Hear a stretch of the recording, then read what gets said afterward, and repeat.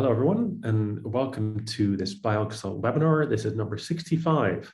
The topic is going to be QMMM simulation of both fluorescent proteins and proton dynamics. So today we have two speakers, Dmitry Morozov from the University of Jyväskylä and Mirko Paulikat from Forschungszentrum Jülich. I am Arne Pume, based at the University of Edinburgh, and with me is also my co-host Alessandra Villa from KTH Royal Institute of Technology in Stockholm. To introduce today's speakers, we have, first of all, we will start with Dmitry Morozov.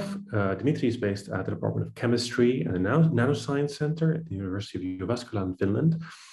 His PhD research is focused on the development and application of hybrid QMM methods to study biological system properties. Since 2013, he's been working in the group of Professor Gerard Groenhof, also at the University of Jyväskylä, as a postdoctoral researcher. From 2019, he's been working within the BioExcel consortium on implementing multi-scale methods to perform simulations of chemical and biological systems.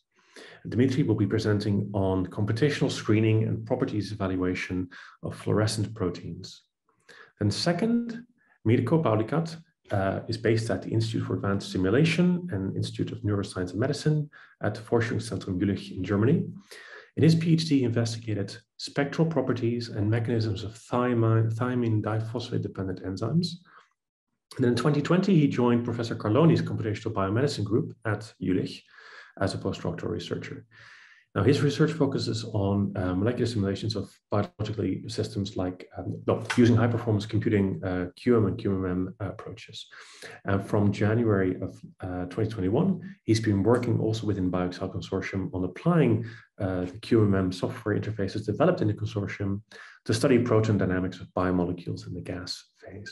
So with that, I will hand over to our first speaker, Dmitry. Yep, thanks, Anna. Okay, so welcome to our webinar. So my part will be devoted to the computational screening of fluorescent protein mutants, sub-project of BioExcel, which we're handling in the University of Jyväskylä, along with my colleagues. So basically, first of all, of course, I want to present, maybe not of you are familiar with what is fluorescent proteins, so I will talk a bit about this.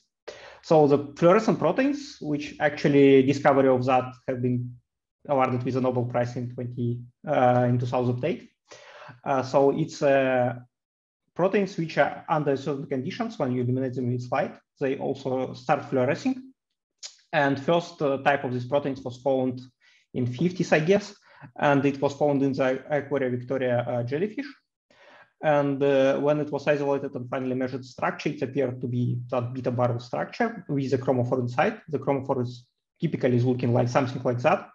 And this is actually, if you check, it's made after catalytically out of 3 amino acids. So basically it's tyrosine, glycine, and third amino acid can vary from type, depending on the type of the protein. And of course, one of the features of that protein is that they're not just fluorescent, but they can be also made reversibly switchable. So it means that they can reversibly switch between fluorescent and non-fluorescent states. Not all of them, for example, wild type GFP cannot, but many of them can. So applications, of course, there is a large variety of applications nowadays in the modern biology, because they're used as a biological markers for imaging the living cells even. So here is some examples. Yeah, and they're, of course, because they're genetically encoded, they're have very large applications. So now it's even, you can do something like that with the cats. And of course, funny enough, that technique, which is also called super resolution microscopy, which I use as actually fluorescent proteins, have been also awarded the Nobel Prize in 2014. So maybe you know that in even 6 years, you have 2 Nobel Prizes from the same field. That this field is very important. Yeah. But why we want to study these fluorescent proteins? Well, because they actually can be a large variety of them, and their fluorescence can span from the blue light up to the far red light. Yeah, there is a large variety. So the idea is of basically sometimes you need a very specific protein for your very specific tasks, and that's why you want sometimes even to design yourself your protein. So, and that's why our computations will come into play. So, and we want to we want to have a way how to design, we want to develop a way how to design fluorescent proteins with properties that will be needed. So for that, we developed within BioExcel Fluorescent workflow, which is fluorescent protein computerized design, of course. And this workflow consists of several packages which are working together. So for that, we need, as the input, we need some initial structure. We need to know which mutations we want to insert into that structure. So basically, we need some crystal structure, we need mutations, and we need to know which properties we want to calculate. We do automatically add all missing residues atoms. We can do that mutation using PMX. And then we have several types of properties which we can calculate with that workflow. So apparently we can do a structure, we can do how it's called, structure determination of the mutant. We can do thermodynamic properties of the mutant, and we can do photochemical properties of the mutant. So I will start first with application 1, which is predicting the structures. And for that, we're using, which is this part of the workflow. And for that, I will use, we're using, of course, clusterization. So basically what we do, we first generate from the crystal structure and no mutations with generating the mutant structure, initial mutant structure. Then we relax it. We do a large scale, we do a large molecular dynamical trajectory. Here it's example 100 nanoseconds, but typically it is more than 100 nanoseconds, much more. And after that, we pick snapshots from this trajectory and start clusterizing them on the basis of similarity of the backbone chain. And after that, we pick up that cluster structures, and the most populated one will be, of course, in most cases, the most probable structure.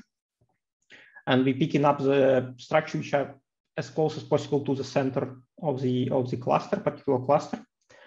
And thus we can predict what the structure will look like. Okay, how it works? We are tested this on the set of mutants of the fluorescent protein, which is called Terrace Green, which was done in collaboration with Co11 experimental group here. So basically, we pick up a starting structure from the PDB, which is very well known for that protein. And we done 14 mutants in total. So here is just 6, but we done over 14 mutants for which we did not know a crystal structure at all. So we first done our simulation, and then we blindly checked that against the crystal structure, which was measured afterwards.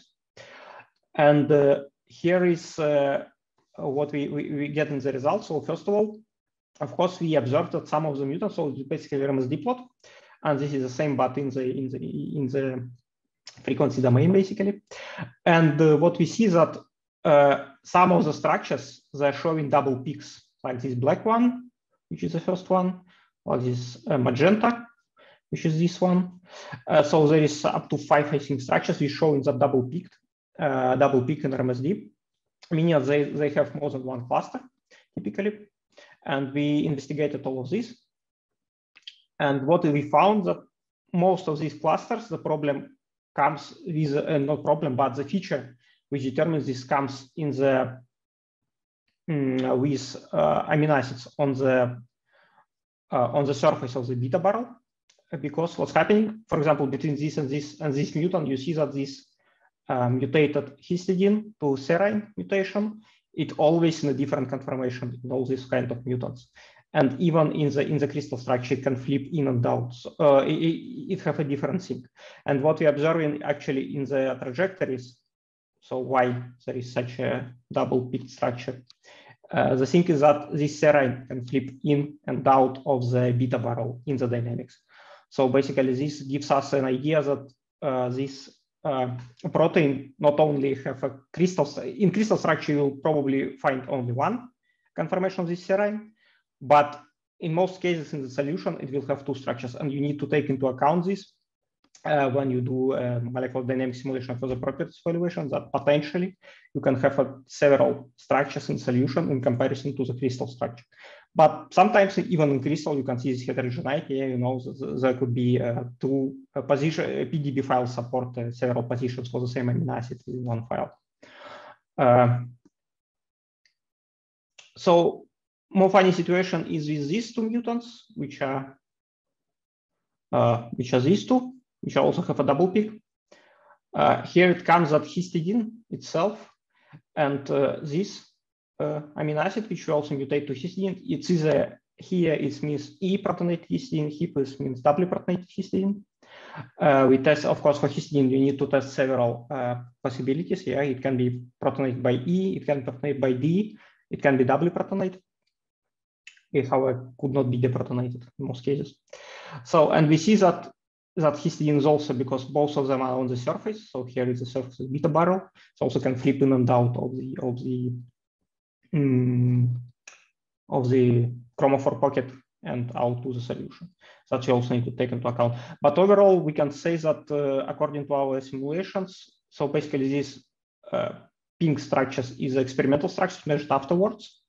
And we see that in most cases, we have a very good agreement, with exception of these, sometimes of these several positions. But for example, in this structure, you can see that even in the experimental one, you have two positions of the same histidine. So we are not so wrong with this. And thus we can confirm that we can predict the structures quite well of the mutants. Even we can go beyond the crystallography, we can simulate heterogeneity in that structures. Okay, next I will go to the second application, which will be more interesting for most of the people. So it's thermodynamic properties. And for thermodynamic properties, using combination of PMX and GROMACS. So basically what's PMX? It's a script or it's program, yeah, that allows you to do so-called free energy perturbation calculation. So it basically generates for you topology that is suitable for that free energy perturbation simulations. Basically, it replaces some of your amino acid with so-called hybrid residue, which can be in two states. It can be, for example, here valine and here is phenylalanine. So, and then after that, you can do a thermodynamic cycle. So here we have, for now, we have two properties which can calculate. First is the folding free energy, and second is the dimerization free energy. So folding we calculate with respect to for unfolded structure, we use a very generic model structure, which is just a 3-peptide in a solution, so glycine, some residue glycine. Yeah, and we are trying to calculate this difference energy between basically this and this. For that, we studied 3 mutants of the wild type GFP. Oh, 4 mutants, sorry, of the wild type GFP. Their crystal structure is known, actually, all of them are measured. And we're just trying to predict the free energies of folding and dimerization. Yes. Okay, first we have a structures comparison. And here we have again the pink one, pink, white, and how it's called, blue one is a experimental one, and the other one is what we have simulated. You can see that this is quite well again agreement with the structures between the mutants and the wild type GFP. And here is the results of our simulation, free energy simulation. So funny enough, we found one mutant which have a particular stabilization of the folding, which is this one. But most importantly, we found that this mutation, which is also actually was the same mutation in the, but other way around, it was lysine to alanine back mutation to was in RS green. But anyway, so basically mutating this residue on the surface of the beta barrel with lysine, which is charged, of course, and which is very hydrophilic amino acid, it renders it to prefer monomeric form, which is actually very well understandable, yeah, because you're doing something which is something hydrophilic, and replacing something hydrophobic is hydrophilic, and then of course it's starting to be less dimeric. And the dimerization, of course, actually drops a lot. So it's several, it's 10 kilocalories per mole. Okay, so then we started, of course, to investigating what's happening, why it's also a big number. And actually what we found even more that if you just do normal dynamics of the dimer without mutation, what you see that in the molecular dynamics, your dimer starts to falling apart. And first thing of this is that your angle between the two beta barrels becomes very unstable. So, and you see some rotation about this around this dimer, like almost 40 degrees, but then it becomes very unstable at the end. So you can immediately see even without the free energy calculations actually that you have an unstable system. Okay. And this is actually what happened. So basically this lysine, it starts to point, when it was alanine, it was normal, it stays here, this CH3 group, but now lysine just points outwards to the solvent and just prevents this dimerization. It just disrupts this dimerization interface, which should be made out of the hydrophobic amino acids. Okay, and finally, the third application, which I want to talk about, is photochemical properties. So for that, we picked up absorption and fluorescent spectra, of course, which is one of the key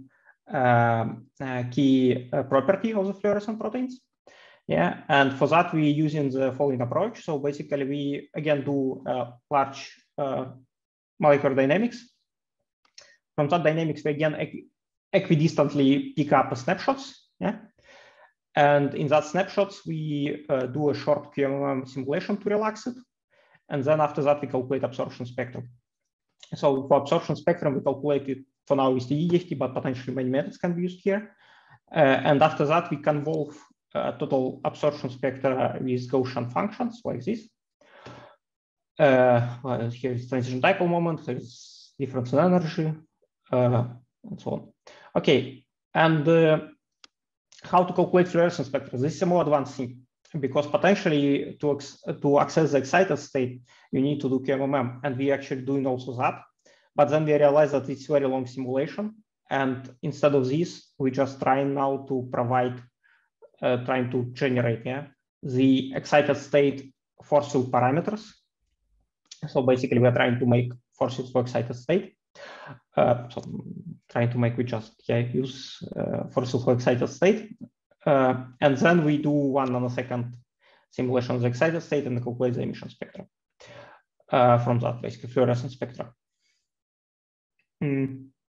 But here we can also do a QMM. In reality, it will be just much longer. Okay, so here is a spectra which were calculated. So basically, this absorption is a magenta and green one is emission. And we see a very distinct picture that some of the, so all of them are fluoresce more or less at the same position, around 2.25 electron volts, but absorption could differ a lot. And why it is so? Well, because actually many people know, many people who are working with the fluorescent proteins know that the chromophore in that proteins could be in several protonated states. So it depends on the presence or absence of hydrogen at this OH group of the tyrosine ring, of the phenyl ring, basically.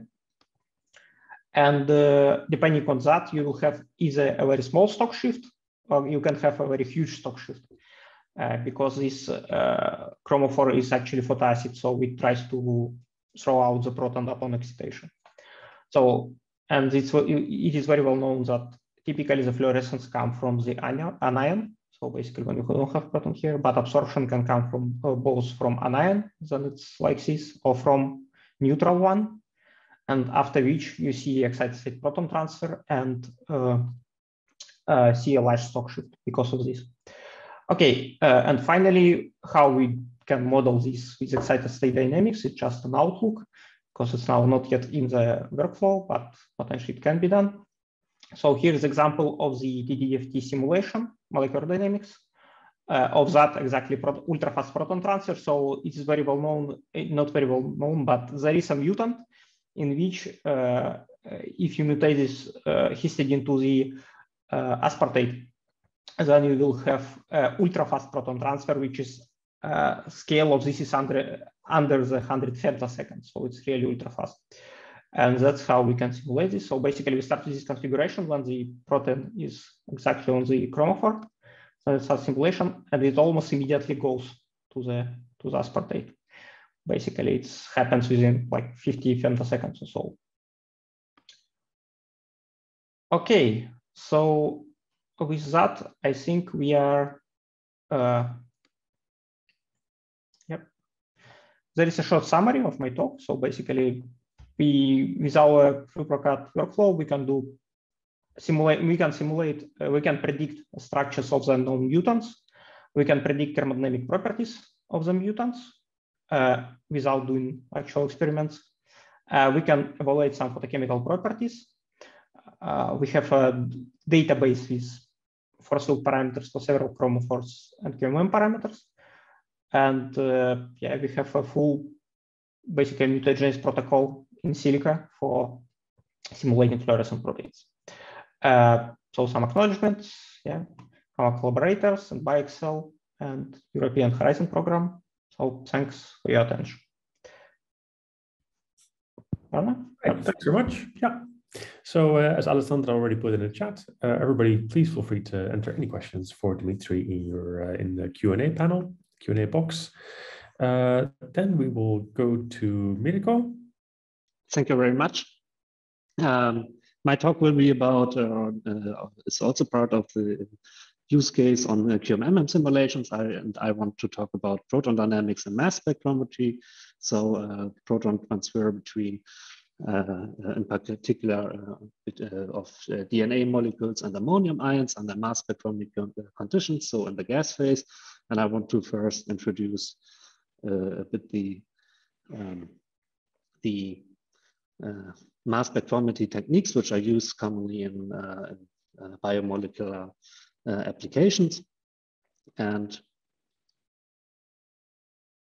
yeah, the ionization process is typically done with electrospray ionization. So the analytes are in an aqueous solution and sprayed directly through a capillary when a high electric field is applied into the gas phase. And one of the advantages of mass spectrometry in this setup is that that it's required just very, very low concentrations of analytes. And after that, droplets are formed, first with several analytes inside these droplets. And due to solvent evaporation and Coulomb repulsion, smaller and smaller droplets are formed, so that finally the analytes are in a single droplet and then are fully desolvated with a complete evaporation process of these analytes, and then can be analyzed. To study biomolecules, one has to pay a bit attention, and there's a specific technique which is called native AZIMS. So native just means that it has to be compatible between the ionization process, so the solution conditions have to be compatible with the ionization, but also the biomolecular system, of course, should be in the same state as would be observed under physiological conditions. And what typically gives good results is that they are put into a solution of ammonium acetate aqueous solution. And to get additional insights on the analytes, often it's coupled to the ion mobility mass spectrometry. What happens here? So after these analytes are desolvated and they enter a so-called drift tube and are accelerated through the electric field. And from the other side, an inert drift gas entered. And due to the collision of the drift gas with the analytes, which can have a different shape or different conformation, so a different form and size. So these can be separated within this drift tube and then separately analyzed.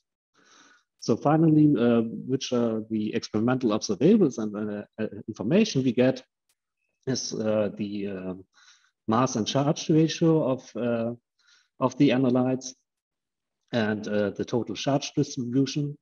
And then also the collisional cross-section here from this separation within this drift tube, which can then be related to the conformations of molecules, the topology of complexes, and also to identify conformational changes upon ligand binding.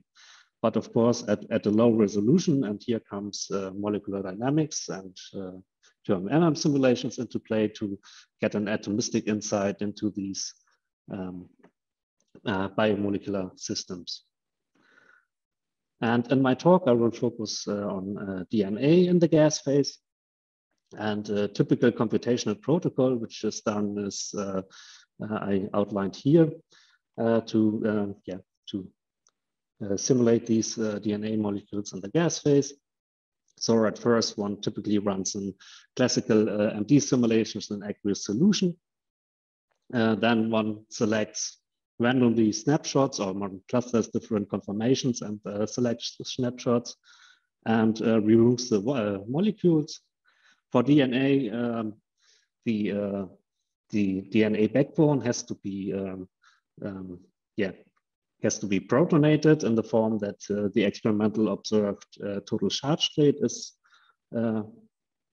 obtained, but that I will discuss later.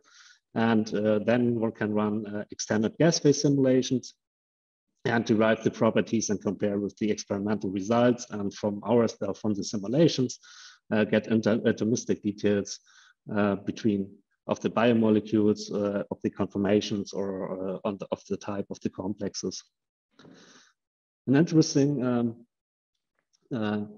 application was published by the group of Modesto Roscoe, who studied the DNA of a complex here.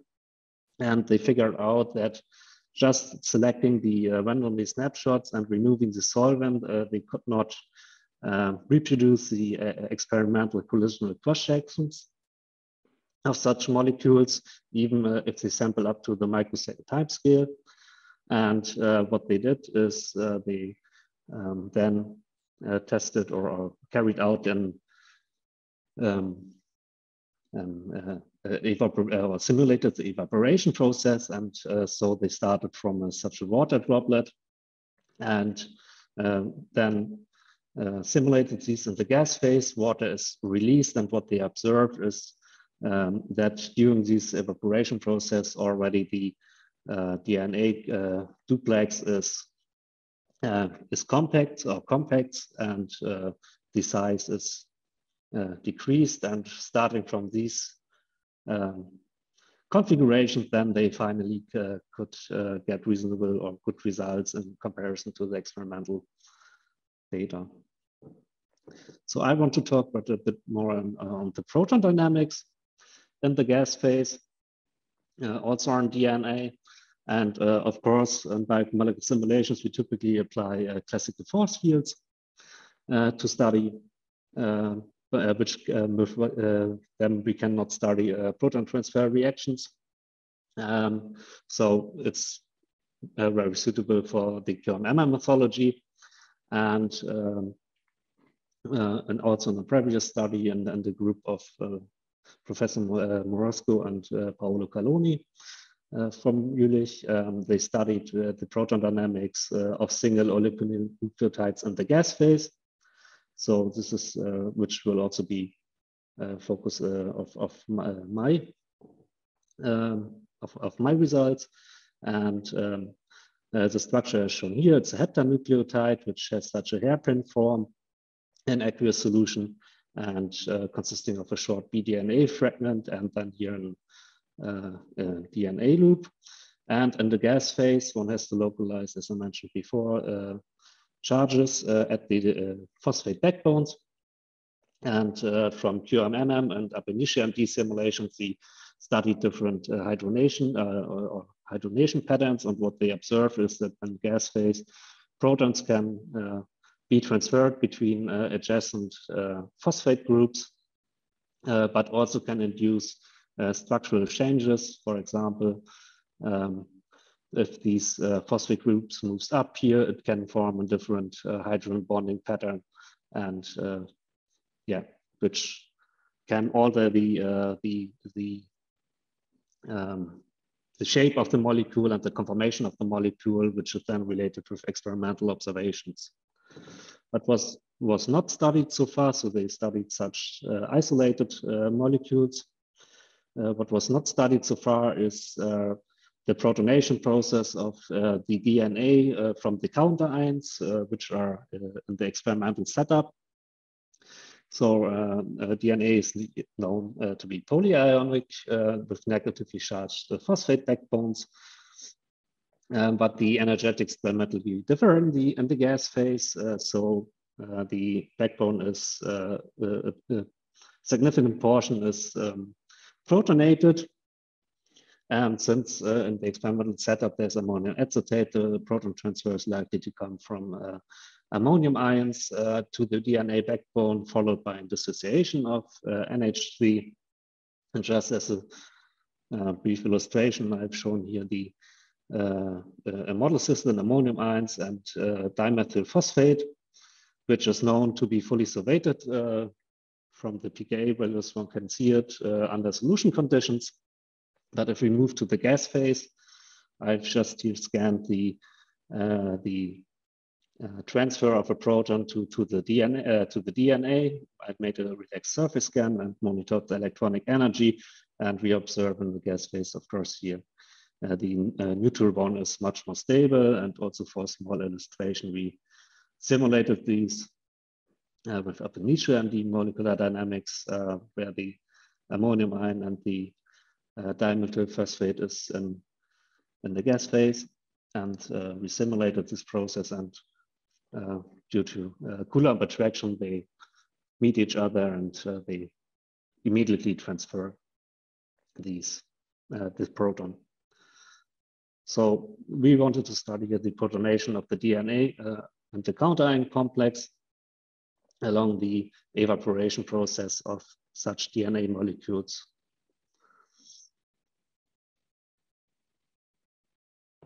So first of all, a bit what one has to do, of course, is at first a bit proprietary work. So molecular dynamics and the aqueous solution. We re-examined the solution, the aqueous solution structure of the septanucleotide, and also in our simulations. So with ammonium ion as counter ions as in the experimental conditions, and carried out 500 nanosecond classical MD simulations, also in collaboration with Modesto Roscoe's group from Barcelona. And in fact, we see what we have expected, that these hairpin structure here, what's shown here, is preserved during the whole simulation. So no strong fluctuations of the RMSD values. And then we analyzed also the formation of transient ammonium phosphate pairs. And as mentioned before, in the solution, there are only just a few transient pairs, so that there are no stable complexes formed.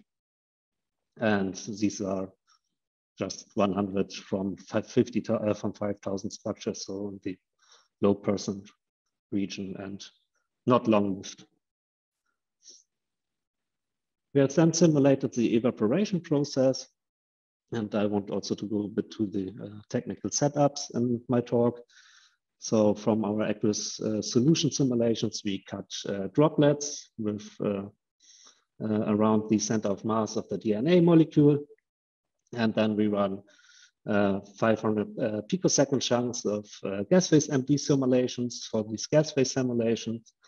These can also be done with GROMACS, just as information. One has to use a large simulation box and then direct Coulomb summation to evaluate electrostatics, and that the periodic images are not interacting with each other. And during this computational protocol, water molecules are released, which are shown here. So at the first stage, it's more or less released linearly with simulation time. And at some stage, when only a few waters are still available, they get much more stickier because of stronger electrostatic interactions and no solvent screening anymore. And to remove the last one, we typically also increase the temperature during this process. The ammonium ions instead, they do not evaporate. So they, at the first stage, they prefer to be in, let's say, in the more solvated state, but after a specific time, when more and more water released, they interact much stronger with the DNA molecule and form afterwards also here. So they approach specific phosphate groups and form stable complexes afterwards. And from these snapshots, or from these simulations, we are then going to analyze proton transfer reactions, or proton transfer between the ammonium ion and the phosphate groups, and some general considerations, which I've done when I carried out this project was, of course, we have somehow to identify suitable configurations, and there are the descriptors I typically use. So at first, of course, the total number of water molecules, which is also, of course, related with the time span of the evaporation process, so more water is released. Then, of course, we selected the one which has which showed contact ion pairs, so the distance between the ammonium ions and the DNA phosphate groups. And as a third one, also the local coordination number of ammonium ions to characterize if there are much, if there are a lot remaining water molecules coordinating with them. We applied then QMM, and there are two interfaces which are developed in BioExcel. We applied. The first one is MIMIC, which couples CPMD and GROMACS. It uses a DFT with a plane wave pseudo-potential approach. And the second one I will focus on my talk is the GROMACS CP2K interface, which uses DFT with a mixed Gaussian and plane wave approach and the multi-grid implementation.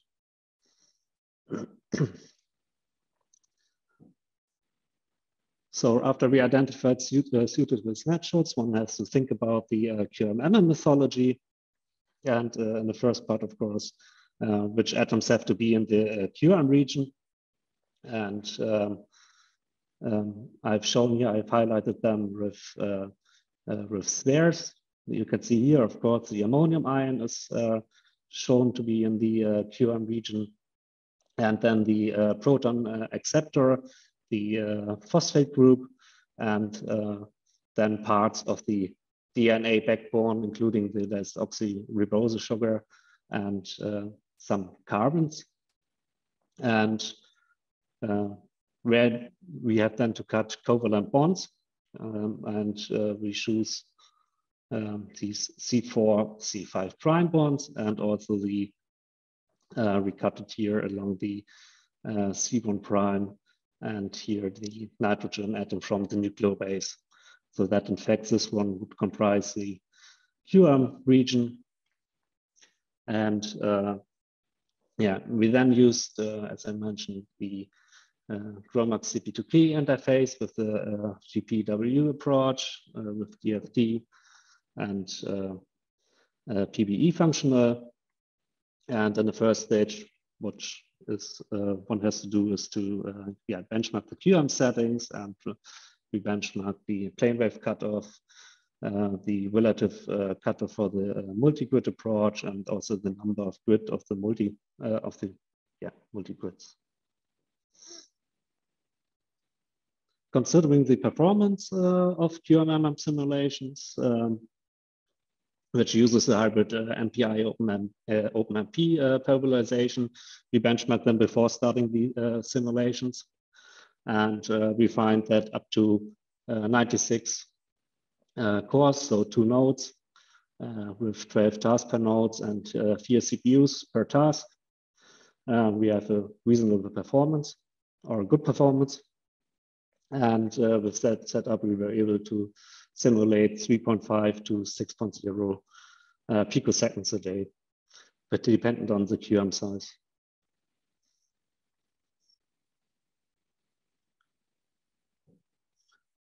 We have then carried out these QMM simulations, and I want to go through this approach. In the first stage, we are minimizing. We come from MD snapshots with the MD potential, and it's good to first minimize and to adapt to the new QMM potential.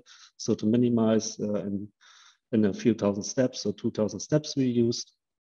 We then reheated the system from 0 Kelvin to 3,000 Kelvin and 5,000 steps with a step size of 0.5 femtoseconds, which is typically used in QMM simulations. We equilibrated afterwards the system at 300 Kelvin, and then we were interested in scanning the protonation or the proton transfer, we were interested in the preferred position of the proton in this DNA ammonium complex, and we would then scan these proton coordinate. For that, we used GROMACS and CP2K, which was patched with plumed, so that one can also apply the functionalities of plumed for bias simulations. And we use a simple proton transfer coordinate, which is the difference distance between the NH bond and the HO bond. And in the first step, we just scanned these protonation or these coordinate. We moved at first here, it's shown here, we moved first to the ionic configurations and then scanned the coordinate and further 2.5 picoseconds QMM simulations. Finally, we carried out umbrella sampling to get these local protonation or proton transfer profiles with different starting configurations upon this evaporation process. We used 10 equidistant windows in the range of minus 1.0 to 0.8. So minus means it's the ionic configuration, and plus means it's the neutral configuration. And for all these 10 different windows, we carried out 25 picoseconds QMM simulations to recover the energetic profile along these proton transfer coordinate. And what we observed is, or what we see is that we get ionic configurations, which is, or that we have configurations where we have these ionic profiles, so that it's not preferred to transfer the proton, but we have also observed proton transfer configurations where the proton from the ammonium complex can be easily transferred to the DNA backbone, and finally to and then to dissociate. Yeah, these simulations are in the final stage of analysis and also prepared now for publication. And yeah, I hope I could show you some interesting details on the proton dynamics between ammonium ion and DNA, and then the relation to the experimental importance. And yeah, with that, I want to close my talk and give over to Arno, I think.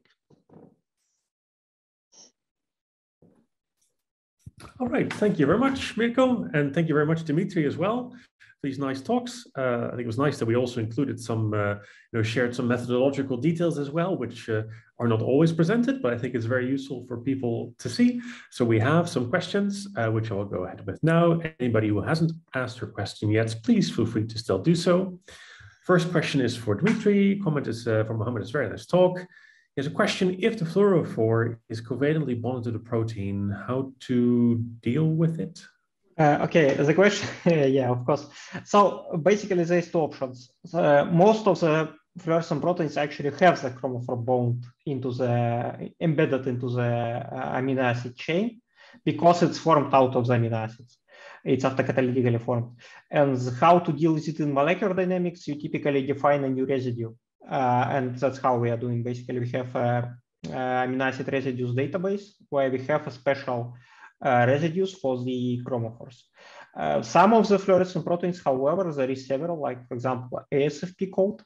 They in them the chromophores cleaved. So basically, it's cleaved. I mean, it's separated from the protein itself. So there is two reactions going: first optical formation, and then it cleaves. Then you have a separate chain, basically. Yeah. So basically, your protein forms two chain. So that's the question. So basically, you need a special residue for the force field, and you need to parameterize. And this actually consumes a lot of time. This is the main time-consuming part because you need to do this. And I guess I can do the second question. Yeah, I can read it out just for okay. consistency. Thank you very much. The second question is, how much do we have to simulate a system after mutation to see if there is a conformational change? Okay, there is a very tricky question because actually it depends on the size of your system. As I showed you in one of the slides, typically you need to see at least that your backbone stop fluctuating. And if it starts fluctuating, so when you see that your RMSD is changing, you need to be sure that you captured the transition from one state to another state several times. Yeah, just look into the dynamics, look into the dynamical parameters like RMSD, like try to clusterize, try to build to see how many populations you see, and try to see what is what is the transfer time between this population. Only after that you can say, like, you can say that is it enough or is not enough, because the molecular dynamics is never enough. In our work, we done from 100 nanoseconds up to half of the microsecond, basically, trajectories. Okay, thanks. I think next question is for Mirko. The question is, what is the shape of the box of water molecules during solvation? Is it octahedral? If so, then what's the advantage of using octahedral box rather than cubic? And also, does the shape of the water box have any effect on the MD simulation or QMM simulation? The box, I used the cubic box in my so in the aqueous solution simulations, I think it was asked. And I used one can also use an octahedral box. And the advantage is, of course, that you have less water inside, less water molecules, and this will speed up the simulations. But I was not focusing on the aqueous solution, so these 500 nanoseconds was on this small DNA fragment was small enough that I can set up briefly such an such simulations and carry out these simulations within, I don't know, remember anymore. It was not much simulation time required, so computation time required. Okay, that makes sense. Thanks. Next question also for Mirko is, and this is about the QMM and the QM treatment and parameterization. Could you comment on your cutting of the C-N covalent bond? Did you do some tests on it? I did also simulations where these are inside and where the nuclear base was inside the QM regions, and I did not find any issue in cutting this bond. So I cannot hear that you should not cut pi system if it's not a pi. It's not a pi system, no. Yeah, then there is no problem typically. Any sigma bond you can cut pretty safe. Yeah. So, and that reduces, of course, the computational cost. So, and was already done also in the literature. So, but actually, if you do protein simulations, never cut over the peptide bond. Peptide bond is a pi system between C and no. that's so in the case of proteins, you should not do that. Okay, thanks. Next question is from the same person. Is it the question is it use a Plumet patched to get the descriptors of the is it GROMACS as Plumet patched, which is possible, or is the CP2K that's Plumet patched, which is also possible, or is it both? In other words, where is the Plumet patching that you're calling when you're running these simulations? It's patched with, so GROMACS is the MD driver for these QMMM simulations, so it's patched with GROMACS. For MIMIC, it's where it uses CPMD, where CPMD is the molecular dynamics driver. There it would be patched with CPMD, but probably Dmitry has more information about that. Yes, so I can say that for what done Mirko, of course, it was GROMACS patched with plant, but fortunately enough, in GROMACS 2022, we now have the so-called transformation pooling variables, and they can use the same exactly as collective variables used by Mirko. So you even don't need to patch GROMACS plant now to make the same kind of thing, because it's already in GROMACS. The similar functionality is already inside the GROMACS by itself from 2022. Yeah. Okay, then a question from Mirko. Why are we simulating at 300 Kelvin? Shouldn't we be simulating at physiological temperature at 310 Kelvin? Yeah, that's a good question. Also related to mass spectrometry, it's not really clear what temperature it has to be. So typically, I think it's the experiments often set up at 300 Kelvin, so I decided to go to 300 Kelvin. Yeah, okay. Then a question for both. Do we need to install GROMACS in double precision to use along with CP2K? It's probably a question for Dmitry, actually. Yes, because I'm actually developing that interface, but yeah. So basically, typically, I would say that, yes, you need to install the GROMACS in double precision if you want to. So typically, QM is very sensitive to the precision. The problem is not with GROMACS. The problem is with QM. QM is very sensitive, and the single precision is typically not enough. The single precision of coordinates, which will provide by GROMACS, will be not enough. So yes, you need to do a GROMACS in double precision. You don't need, you can do it in single precision, but I really strongly suggest to compile with double precision. So.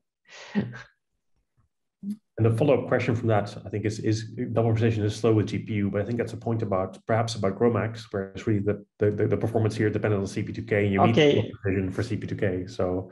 So maybe Arne, you can say more about GPU and CP2K.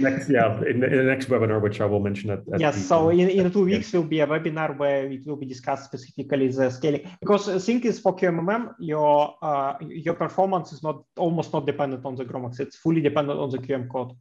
And it depends on how effectively your QM code can use GPUs. And it will be in the next webinar, I guess. Yeah. Then Alexei says, thanks for the nice talk. And this the question is from Mirko.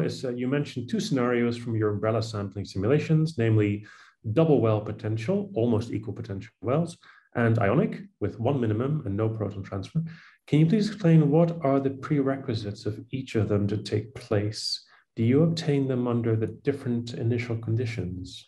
There are different initial conditions, which I've shown with the descriptor, so different amount of water molecules, of course, around, and also interactions of the ammonium ion with, not with a single phosphate group, maybe also with a second phosphate group, which is close by.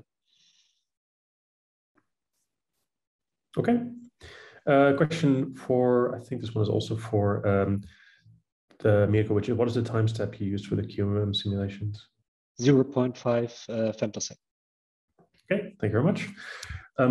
Those are all the questions we have from the audience. I have one more question for both of you, which is that why did you choose the functional you chose? Why did you choose the base set you choose? How did you choose the QM system size? Mirko, you said you did some benchmarking, so you changed, you grew and shrunk this. But if you have any comments that you think are useful, tips for people.